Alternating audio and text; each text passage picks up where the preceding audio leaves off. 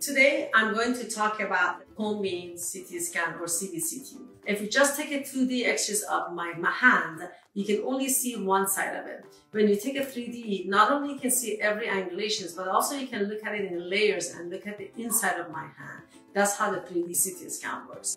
CT scan or dental CT scan of your jawbones and your teeth is essential for accurately viewing and evaluating bone volumes, density, as well as viewing vital tissues such as locations of the nerve, blood vessels, and sinuses.